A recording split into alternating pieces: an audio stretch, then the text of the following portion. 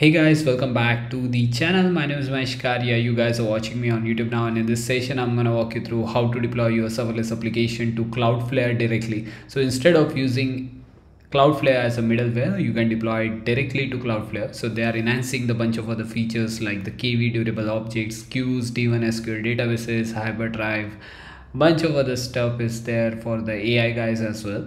So without wasting any time, let's deep dive into it. So all you have to do is open the Cloudflare, log in with Gmail, and you are good to go. There are a bunch of workers in here for the Python and Node developers especially.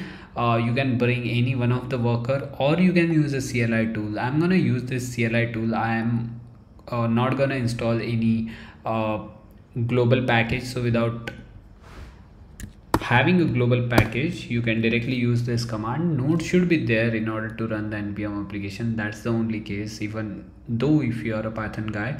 So just hit this command and you're good to go. Nothing else is needed. All you have to do is choose a framework. You can go with the framework starter, application starter, or you can have the normal hello world application. You can choose a hello world worker with durable objects. For the state management, they are using a durable objects, and I'm gonna go with the normal hello world worker. And you can choose a TypeScript, JavaScript, or Python. JavaScript is better. It's installing dependencies in the background. Till then, we are gonna look at the architecture, what's it's gonna install. So yeah, it is asking for, do you want to use a git version control? I'll say yes. That is a good thing. Do you want to deploy your application? Not now, we'll deploy it later. So let's run this project quickly. Let's go to the my first worker.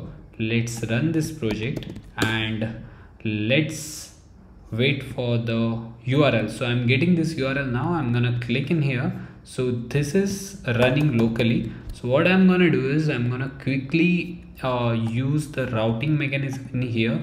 So all you have to do is, of course, you are not using an Express in here because this is a serverless code. We try to use a minimal code in here. So for routing, all you can do is define your URL in here, like new URL, and pass your request URL object in here. So that's how you can use a switch case maybe, where you define your URL.path name, and that path name will have the value like slash maybe, and this response will be the part of here. And you can grab this and you can create multiple pages as much as you want. For now, I'm gonna have another page. I can name it my page maybe, or anything that you can name it in here. So my page, you can define your status code in here if you want, like this. So status can be 200 for all of them, and in the default you can have anything that you want, like 404 maybe in here, 404, or 404 in here as well. So this is it, and all we have to do is wait for, let's try to run this thing. So I'm getting this. Let's try to run this my page. So I'm getting my page in here. Let's try to deploy this. Let's stop this, npm run deploy, and let's wait for Wrangler. So Wrangler is the CLI tool that they are providing, and this is a toml file where you can configure a bunch of other stuff as well, like connecting with the D1 SQL.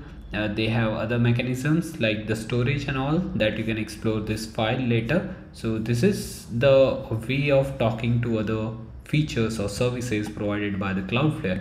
So this is it. This is deployed already. If I see this link got generated, I'm gonna go in here and I'm gonna say my page. So my page should appear in here. This is secured, provided HTTPS is already there, so you don't have to worry about anything. So it is deployed. You can see logs in here as well.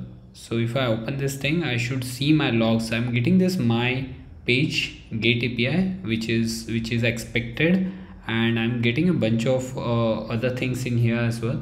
Deployments, I deployed this for the first time, so I got my version ID in here. So for integrations, you can integrate other stuff like Neon, baseline, a bunch of other databases they have provided that you can explore later. So settings where you can edit, delete, or triggers, events, and bunch of other stuff that you can explore on your own. So this is pretty much it, I guess, for this today's tutorial. Thank you so much all of you guys for being with me, supporting me all the time. It's been a pleasure to be here. Please let me know inside comment box what you want from my side. Definitely I'll make it for you, and don't forget to subscribe my channel if you haven't already, and smash that like button if you enjoyed. See you soon. Tada. Bye bye.